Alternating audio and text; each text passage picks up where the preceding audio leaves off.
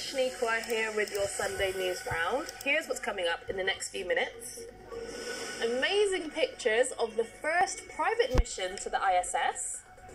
And we meet the boy raising money for Ukraine.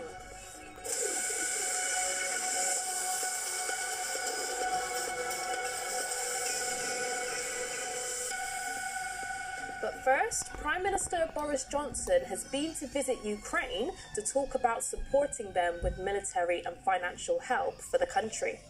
Mr. Johnson met with Ukraine's President Volodymyr Zelensky in the capital city Kyiv and promised to give his country army vehicles and other army equipment. And if you want to know more about what's happening in Ukraine, please take a look at our website. Next, the first ever completely private mission to the International Space Station has arrived. A rocket carrying astronauts who have paid $55 million each to travel to the ISS has docked safe and sound. The